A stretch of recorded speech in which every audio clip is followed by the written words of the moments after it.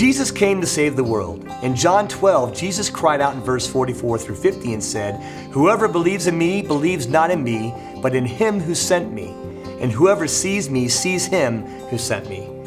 I have come into the world as light, so that whoever believes in me may not remain in darkness.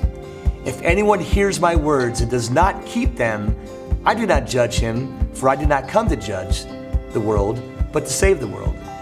The one who rejects me and does not receive my words has a judge. The word that I have spoken will judge him on the last day. For I have not spoken of my own authority, but the Father who sent me has himself given me a commandment, what to say and what to speak. And I know that this commandment is eternal life."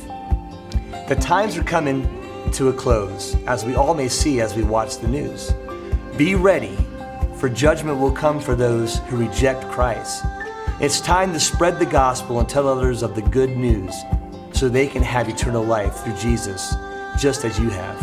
This has been Another Truth for You.